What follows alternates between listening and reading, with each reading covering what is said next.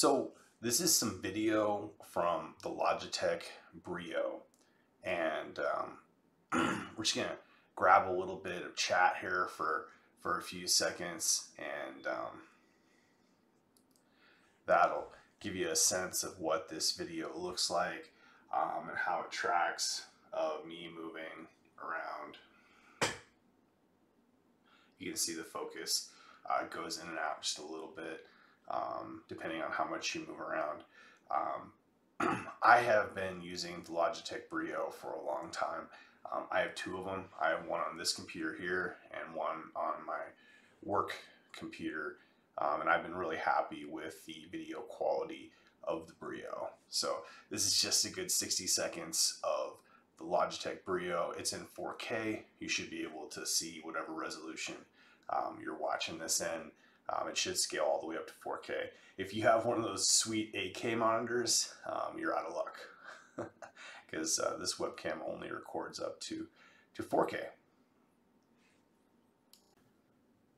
All right, so right now you just saw the Logitech BRIO webcam, and the Dell webcam is right next to it. This is the Dell Ultrasharp Webcam WB7022.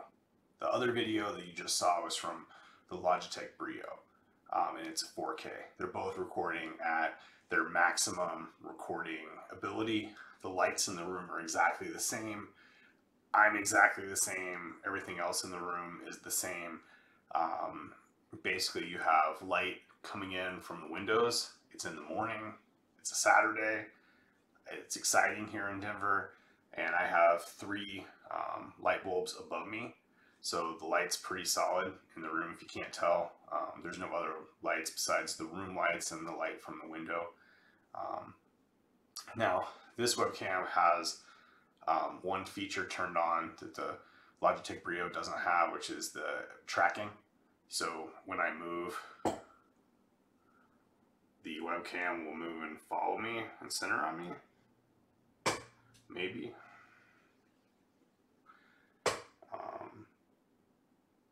Yeah, there it goes. So you can kind of get a sense for how that works. The motion and the movement is pretty smooth. It's not too fast in how it tracks around. And overall, if you can tell, the webcam doesn't go in and out of focus much for the Dell webcam. The depth and quality of the video has been much better with the Dell. I'm actually really considering buying a second Dell Ultrasharp webcam to replace my other Logitech BRIO. Obviously, for just pure video conferencing, the BRIO still is amazing to run, even when you're running it at 1080 instead of its full 4K capability. And the microphone on board the BRIO is really high enough quality for most any kind of conference meeting or whatever you're going to do over the internet.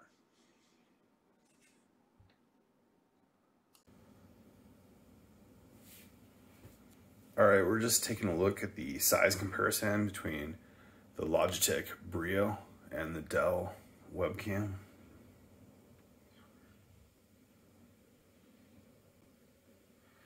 This is just a little bit of video shot on my phone, just to compare them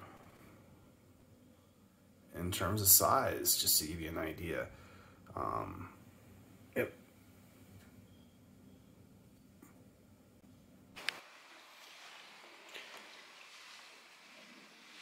And the new webcam showed up.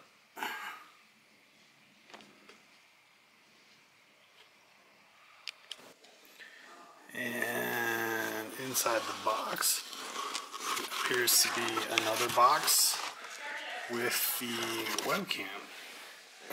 CSP right here. Oh, it's kind of heavy.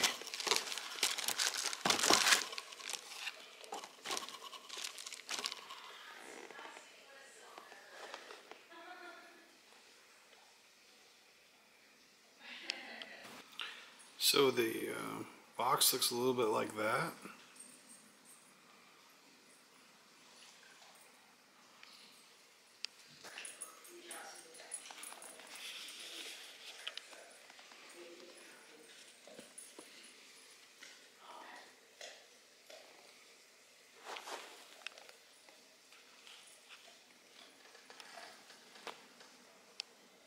All right. If you made it this far into the video, thank you for watching. Don't forget to subscribe, give it a thumbs up. If you like these sort of reviews and just my honest looks at technology, feel free to drop a comment with some thanks or whatnot. So I'm recording with the Logitech BRIO right now. So we're just sitting here recording. And this is the Dell webcam here. You can give it a see. It's still plugged in. The cable they sent is pretty long, so still plugged in, and I'm still able to look at it. The front piece here on the camera, you'll see that it has this little magnetic piece right here.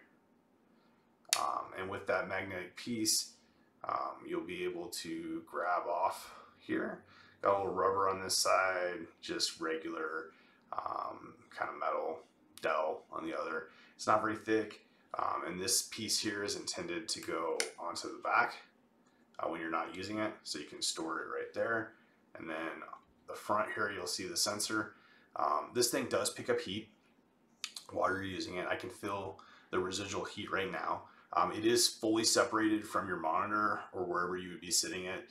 If you're trying to sit it on a stand or something else, you'd be able to see that the heat dissipates through here, so it's not really touching anything, but you will notice heat. I have. Basically, the piece here is magnetic.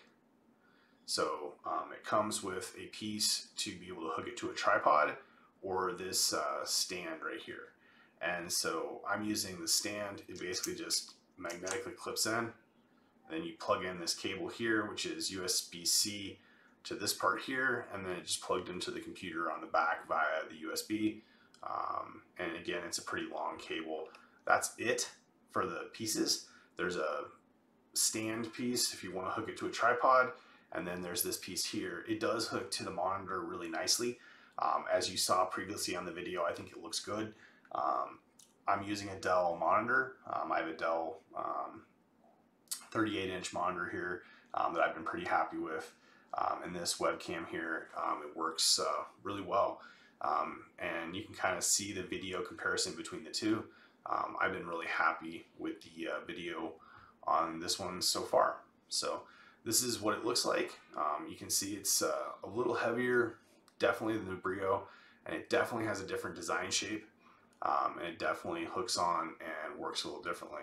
It is really easy to set up on the computer, just like that, and the webcam is back in its position, just hanging out on top of the monitor. So that's what it looks like.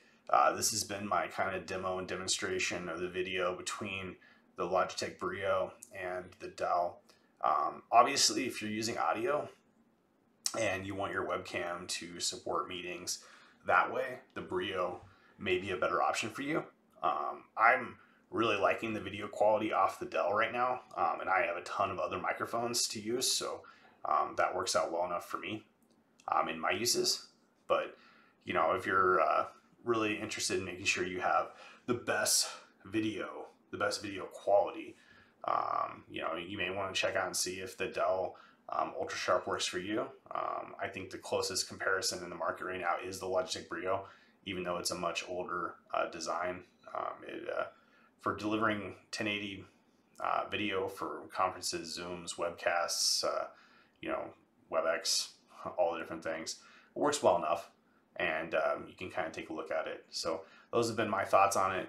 They're both about the same price, and I'm definitely going to be using the Dell webcam here for the next little bit to see exactly how it works out for me. So thank you. Enjoy the day.